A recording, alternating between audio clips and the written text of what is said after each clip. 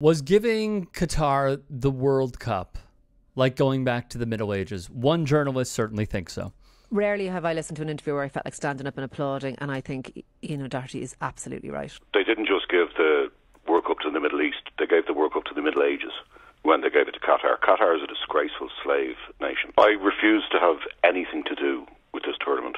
And as we're hurtling ever closer to it, I think more people are really realising this. I don't blame the players for going. It's a World Cup. You know, how often will most players get to play in a World Cup? You can't blame them. I don't blame the journalists for going over. You have to cover the story. What I do blame, though, is these monstrous hypocrites like David Beckham and Gary Neville in particular. I mean, Beckham is basically just a marketing machine made flesh. I think only 10% of us. You know, to go back to Beckham for a second, if you look at, I'll continue, but if you look at his past endorsements, it's really not that big of a surprise. Or 9% of us live in a true democracy. If we started excluding every nation based on their morality, there'd be very few places where you could ever play a World Cup. Well, you have to make your stand at some point. I mean, there have been recent reports of Western women who've been raped in Qatar, who have done the right thing by going to the police to obviously report their assault, and then they've been arrested for having sex outside marriage.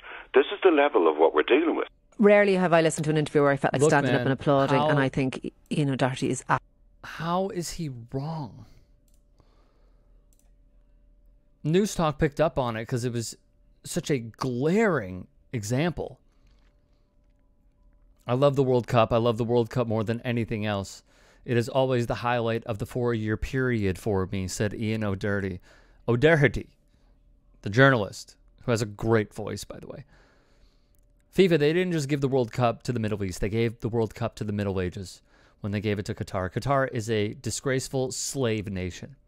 What he means by that, in case you have been truly living under a rock, is they use something called the kafala system, where they would have migrant workers from India, Bangladesh, Pakistan, what have you, and they would make them pay fees in order to go work, but were promised higher fees in return.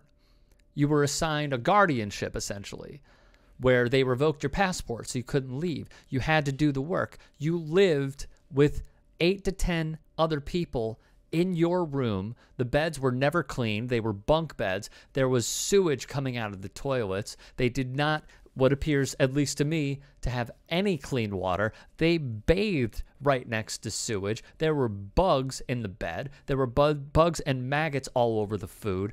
Tens of thousands of workers are living in squalid, slave-like conditions. Dozens being worked to death every month.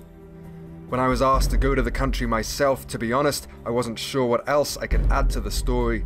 But not long after I landed, I found myself shocked at the extent of the suffering.